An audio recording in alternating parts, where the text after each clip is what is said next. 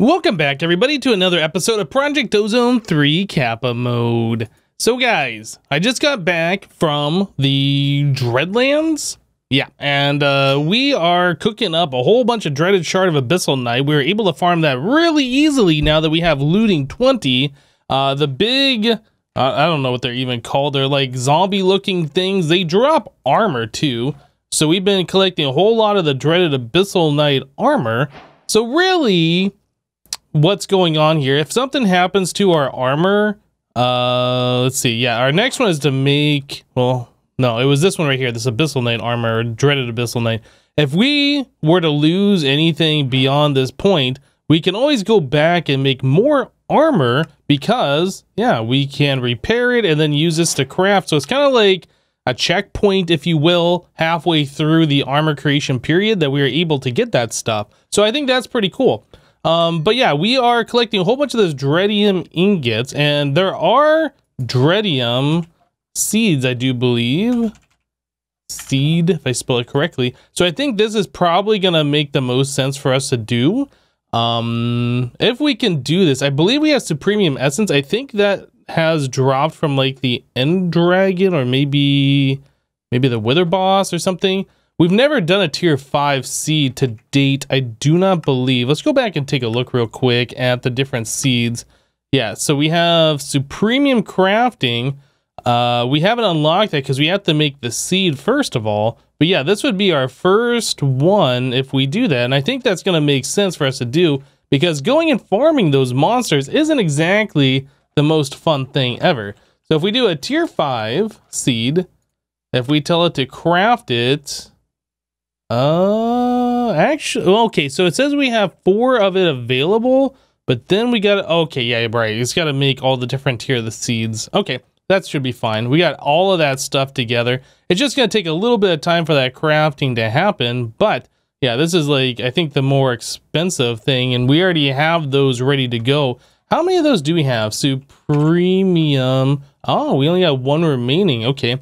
So that's not super great. I thought we had a lot more than that, but apparently not. Yeah, we're going to have to start looking at farming up essence at some point, I do believe. Let's get back to this. So the tier 5 seed. So this one's done. And we need, what is that, 12 ender ingots? Ender ingot. So we can craft that up. Okay, so that's easy enough. Oop, and that was done right away. And beyond that, we need 4 Supremium. Okay, so we are going to have to craft that. And then we're going to need 8 of the blocks of Dreadium. I assume we craft those over here. Oop, things happen. So let's combine those together. That should be a little over 8, I think. Okay, so there's that. Can probably stop this now. All right, so we have 8 of those. We had only 1 Supremium, but we can craft up 3 more, possibly. Yeah, it looks like we have everything to do that, so that's not really a huge issue. Thanks to our big brother Woot Farm, we have all these different ingots coming in automatically, which is great. Okay, so now that we have all of that, we should be able to make this particular seed. That's just done on the advanced crafting table. And that will provide us with a Dreadium Essence, which 8 of those turns into 2 ingots. But that means we don't have to use a transmutator anymore. We don't have to go to the Dreadlands to kill those monsters anymore. This is just going to be so much nicer overall. And this is just about done. It's getting there. And done. Awesome. Okay, so we have all of that stuff. So now, if we come over here, do that and that, boom. It's actually kind of nice that we don't have to do Botania or Astral Sorcery to make these seeds. We can just craft it directly on this crafting table. I like that. Okay, well, the next step is I need to take these seeds and turn those into 10-10-10s. So I'm going to go ahead and do that. Guess we can get rid of this transmutator. I put this over here so it'd be affected by our tick acceleration, which it was, and that made smelting it go that much quicker. But anyway, yeah, I'm going to go ahead and 10-10-10 these seeds, and then we should be able to look at making this different armor. Also, I was kind of looking ahead a bit here. If we go back to the quest section. And after that is the Boron Nitride armor. So boron nitride armor. So this is made using cubic boron nitride. And that is a whole crazy chain of things that we're going to have to do. I think you put that from the crystallizer. So you have to make the boron nitrate solution, which comes from a chemical reactor, the ammonia and boric acid. And there's a whole chain of things. So we'll be taking a look at that here pretty soon. But like I said, I'm going to go ahead and 10 these seeds, and then we'll be back. Well, we now have a whole bunch of Dreadium ingots thanks to our 10 Dreadium seeds. So now we should be able to craft the upgraded version of this armor. Let's go ahead and do that real quick. And the leggings followed by the boots. Okay, so that is all of the different pieces. Awesome. So I think the old armor has some upgrades. These, I think this is the same upgrade, right? Resistance and speed. I don't think I'm getting saturation or night vision from this armor. I think that's just from my carrots. I like the way the armor looks. It's not bad. All right. So we're gonna go back to our normal armor though. Yeah, so the Dreadium armor does seem to have, actually let's do it this way. The Dreadium armor does seem to give you some buffs, which is pretty good, I think. All right, so now that we are back in our normal armor, that can sit right there and we can unbookmark these. So the boron nitride that we were talking about before comes from this cubic boron.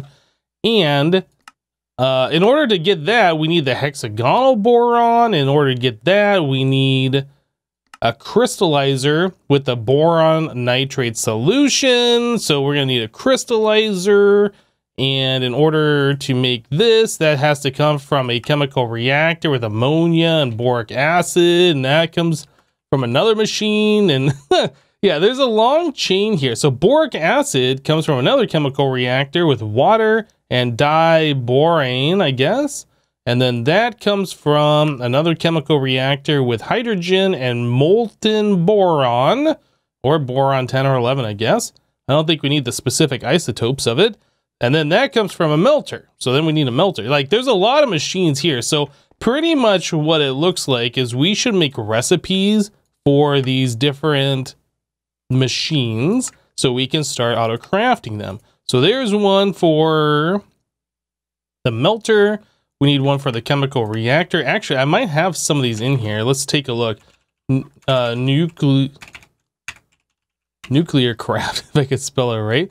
No, actually, I guess we never made any of the machines. Okay, so then we need one for a crystallizer as well. Awesome. And then we can throw those in here. And I know each of these is going to have like smaller crafts to go with them, and we'll figure that out as we go.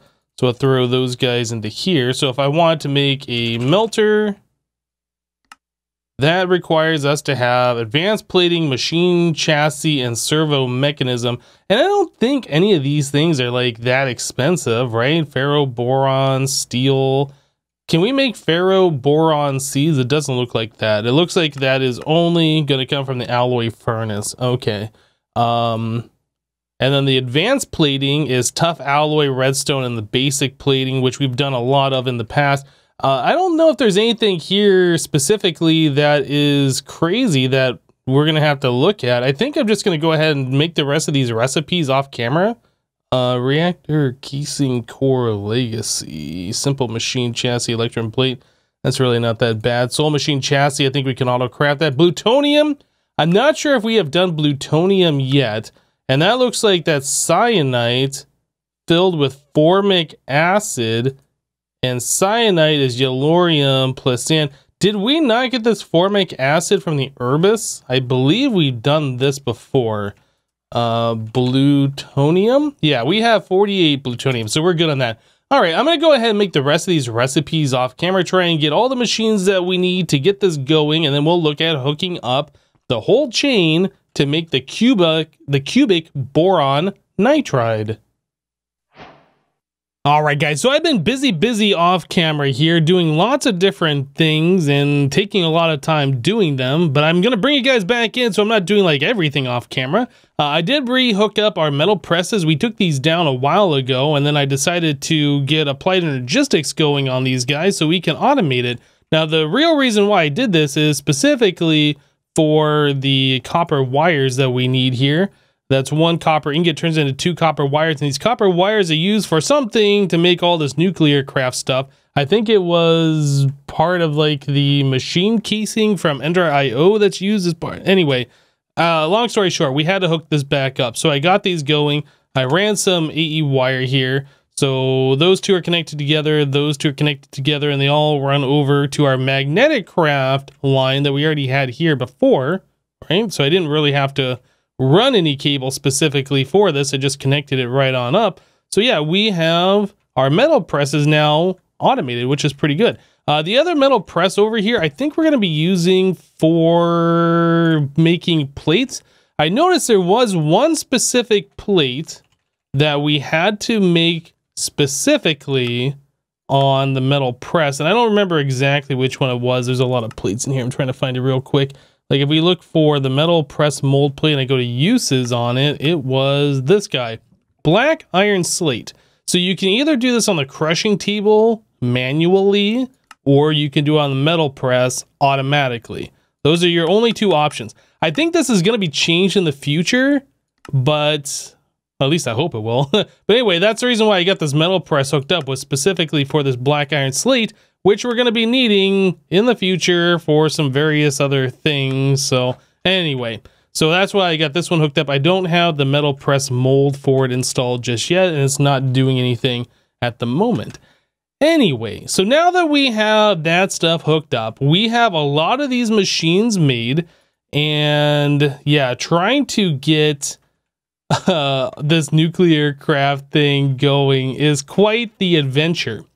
I'm trying to decide where I want to place this. This is like a big mess of machines that we have to hook up, and I don't think we can do it in a nice, neat little thing like this. Well, maybe we could, but yeah, I think we're just going to kind of lay this thing out. So essentially, we want to make the cubic boron nitride, and that comes from a pressurizer.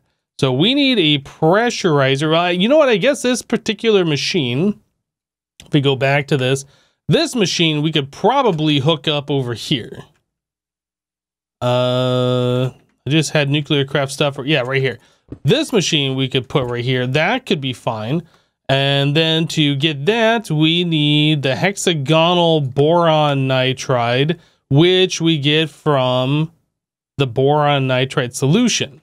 So we could put this together with everything. Maybe it's not worth it. I don't know. But anyway, we're going to put this over here for now. So that is the crystallizer for the cubic. And then we need to get ourselves the, oh, not that one, the crystallizer. So the crystallizer comes over here. So we push the fluid from this into here, and this makes the item that we want. And then from the boron nitride solution, we need to have 2 different chemical reactors, one for ammonia, right?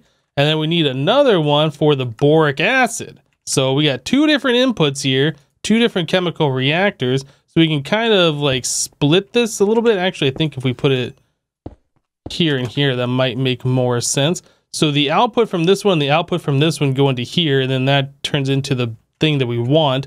So then we got to figure out if we wanted to make ammonia, that comes from liquid hydrogen, or I guess nitrogen and hydrogen. So we have a couple different ways to make the hydrogen. We're going to use the electrolyzer from Nuclearcraft though. We input water, we get deuterium, oxygen, and hydrogen. So we'll just void both of these. I don't think we need those for anything in particular. And then the hydrogen gas, yeah, we'll put that into this machine over here. So let me grab the electrolyzer, and that'll go right there. That needs to electrolyze water. Okay, so that one's done. And then, let's see, back to the ammonia. And yeah, then we also need nitrogen going into that machine. And nitrogen is made from a nitrogen collector, which I forgot to make. Well, that should be relatively simple to do. Nitrogen collector. I've been at this for a while, guys. I'm not joking. Like, advanced plating. We need 4 of these. I thought I had everything done. We need lithium. Do we have lithium at all? We do. We do. So the uses on, oop, that's a recipe. Uses on lithium. We can smelt it directly, pulverize it into 2 Is there lithium seeds? Should we look at doing that? Is there a way to get lithium? Aha! Okay, this might be something. So in order to do that, we need 4 blocks of lithium. So we need 36 lithium. How much lithium do we have? That is going to get us, that's enough. Okay, yeah, if we double the ore, which we should by putting into here, I will go ahead and make lithium seeds then. Another thing to distract me. So we need 36 of that to turn into 4 blocks to make the lithium. So we never have to worry about farming that stuff again. All right, so I'll do that. Let's add that to our list, lithium seed. And then we also wanted the nitrogen collectors. Add that to the list as well. Cool. So this guy requires a superium, and then the nitrogen collector require tough alloy, which we have recipes for, but that required the lithium here. Okay, well, I'm going to go ahead and work on that real quick. I'll 10, 10, 10 those seeds. Is there boron seeds? There are boron seeds. I might want to do those as well. I'm not sure what other Nuclearcraft seeds there are if we need to make them, but I do know we're going to need a lot of liquid boron, and we don't have a whole lot of the stuff, so it makes sense for us to make seeds out of it, and the boron seeds requires us to have, again, 36 boron to do that. Okay, well, I got some things I'm going to do real quick, more off-camera stuff. Be right back, guys. Alright guys, so a lot more off-camera stuff has happened. I went ahead and I made the lithium seeds, the boron seeds, and we have 10, 10, 10 them, so we have plenty of those materials. So I've laid out these machines as best to my knowledge as I can to try and autocraft the cubic boron nitride. So our applied energistics line we have running off of this one over here, because that was our closest P2P.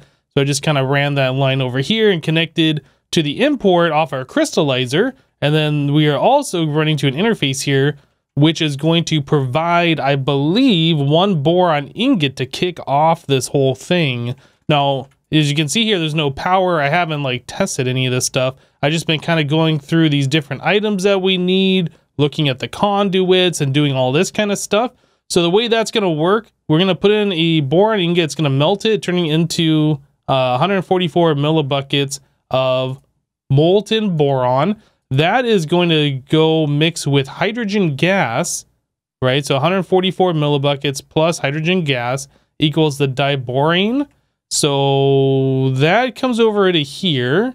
And then we have our electrolyzer here, which is taking water and going to convert it into hydrogen plus the other 2 items that we're going to be throwing away. And hydrogen is going to be coming into this machine here. So I have a filter on it on the whitelist. We're whitelisting hydrogen gas. We have another filter on this chemical reactor for the other side. I think that's for the ammonia. That's also taking hydrogen gas. And then we have a fluid trash can down here, which is blacklisting everything, or blacklisting hydrogen gas, but accepting everything else. So like the deuterium and whatever the other thing is. Anyway, so in this reactor, we should have the diborane, and then we want to take that and mix it with water to make boric acid. So out of this reactor, I have not put the conduit. That's kind of important. Let's do that. So out of this one, we're going to be extracting always active and inserting into here. So this should put the diborane plus water to make our boric acid. All right. So now that we have the boric acid, we need to mix it with the ammonia, and that's going to make our boron nitride solution. So out of this, we need to extract always active. And then this is going to be our ammonia side, extract always active. And then we're inserting into here, into our crystallizer, the boron. Actually, did I miss a step here? Maybe I am missing another chemical reactor. Boron nitride. Yes, I think I am missing. I absolutely am missing another chemical reactor. Oh, this is why I want to like go through this before we finalize everything. So we need a chemical reactor that's going to take the boric acid, mix it with the ammonia out of this one, turn it into the boron nitride solution. Yeah, this step right here. And then from here, the boron nitride carries on to a crystallizer. And from that step, we let's see here, the boron nitride that goes into the crystallizer to make the hexagonal boron nitride, and that goes over into our pressurizer to make the final form. Well, let me rearrange these. I need to add in one more chemical reactor. I thought I had an extra machine. Apparently, I just didn't follow through the steps properly. Let me move these things over, get that one hooked up. We will add in our conduit facades here to cover up the wiring and stuff. I do have a hiding machine here, a painting machine, I guess. Oh, you know what? I think I already painted those, but because I'm holding this conduit, it shows that they are not painted. I think that's the deal here. Anyway, I'm going to go ahead and get this hooked up properly, and then we'll give it a go, and hopefully we'll be able to make the items that we're looking for. Okay, so I got everything buttoned up underneath. And I just provided this with power, and we are electrolyzing water at the moment. So we're making hydrogen gas, the deuterium, and the oxygen. Looks like the hydrogen gas is going into our chemical reactor like it should, mixing with the nitrogen, and we're making ammonia. And then over here, we are full up on hydrogen gas, waiting for this other process to go. Now, I did add in the energy upgrade and speed upgrades into these two machines, but I haven't really added it into anything else just yet. They are a little expensive, but anyway, whoop, I fall down that one hole. I have one hole open and I found it to fall down it. Let's fix that. Okay, so now if we take one boron ingot should kick off the rest of this, melt, turn into all the other stuff, come over here, and we should get our cubic boron. So let's try this and kind of follow the process along a little bit. Oh boy, that's going really slow. Let me go ahead and steal maybe like half of these. Okay, so that comes over to here. That is going to be making, well, let me steal these now. That's going to be making our boric acid, I believe, and that's going to come over here to make, or that's making our diborane. This is going to make our boric acid. So again, I will steal these and put them here. And there's our boric acid. Oh, we got hydrogen gas. That is something I'm going to have to get rid of. Okay. And then the ammonia is mixing with the boric acid here, and that's going to make the boron nitride solution, which then should get turned into the hexagonal boron nitride, which then should turn into our cubic boron nitride. Quite the process involved here. This is one of those things where you kind of got to go through JEI and be like, okay, I need this and this and this and this. And then even when you think you have everything, you forget that chemical reactor. Anyway, so this is just about done now. So that is the boron nitride. This is making water. We're going to have to get rid of that. So that comes over here, and then this is going to take about forever. Where's the stuff? This one. Then we put those into here, and then that'll do the thing. And that should get put over into this one, which is going to pressurize it. Okay, so it looks like our whole chain is pretty much good. I do have to take care of two fluids. I need to make some more upgrades so this process goes faster. But other than that, I would say that we should be able to make this cubic boron nitride automatically. So my next task is to get the max upgrades for all of these machines, filter out those couple of fluids that we saw, and then we should be good. All right, so a couple of things to note. One boron ingot turns into 2 of the cubic boron nitrides, so I made the recipe accordingly. So 1 boron ingot equals 2 of those, right? And then previously I had these infinite water sources here, which produce 20 millibuckets a tick of water. I upgraded to the water generator, and I think that's a much better deal. You can also upgrade these if you want to the compact infinite water source, and then even again to the dense one. But I think the Nuclearcraft one is just the way to go. So that is what we are using here for both water inputs. So if we want to do the cubic boron nitride, if we tell the system to make it, like this goes really fast now that we have all of the speed upgrades in there. Like things are just going, yeah, that's it. We're done. So yeah, we got everything situated. I have the extra water and hydrogen being thrown away. I could probably take the water and repurpose it, and the hydrogen repurpose it, especially for large recipes. We are waiting on the hydrogen to be made and things along those lines. But for our purposes right now, we got everything going. So at this point, I do believe we should be able to take this armor and upgrade it. So let's see if we can do that now. This is the boron nitride helmet, then the chest plate, finally the leggings and the feet. Cool. So we have that all done. Quest complete. Give me my fanfare. All right, does this give us any special stuff? It doesn't. No special buffs from this armor. And it's a transparent armor. That's actually interesting. Yeah, you can see kind of through it. Yeah, nothing super great about this armor, but it is the next armor that we made. Oh, it's not transparent when it's on the armor stand, but when it's on the player, it is.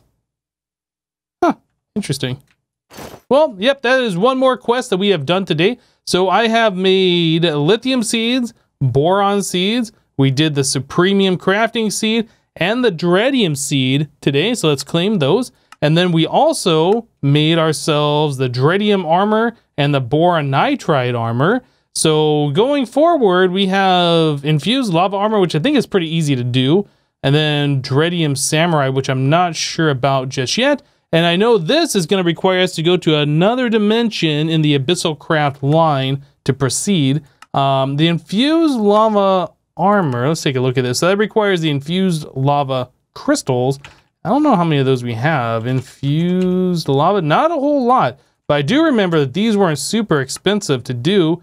You just put in a bucket of lava with the lava crystals and let them process. So maybe we'll do that real quick and we'll end with this final armor. All right, so the last of our infused lava crystals just finished up. So now we should be able to come over here, take this armor off and upgrade it once again to this armor. So this is the infused lava armor. And I know for a fact that this has special buffs on it. It gives you fire resistance when you have the entire set on. And that one right there. Awesome. So let's take a look at this armor. All right, well, I mean, it's armor. It's armor. It gives you a decent amount of protection. Yeah, it's not bad. Some armor toughness. It's worth a lot EMC wise, apparently. And yeah, we get the fire resistance all the time on it. I guess if that's something that you were worried about, well, there you go. You get the fire resistance. But yeah, again, we don't really need that in particular. We're just going along our quest lines here, trying to get to like the Draconic Evolution armor, or maybe even the Mystical Agriculture armor would be okay. The Dark Matter, Dark Steel stuff. Like this bottom row down here is really where we want to be. Anywhere out of this section, I think, is going to be pretty good for us, though. Yeah, so we'll be looking at that sometime in the future. Maybe next episode we'll work on something else. I know we've been doing armor for like the last few episodes, but it is something that's pretty important for us to do. So that's why we've been doing it. But anyway, that's it for today. Thank you guys for watching. Remember to leave a like on this episode if you liked it, and we'll see you next time. Thanks for watching, guys. Bye-bye.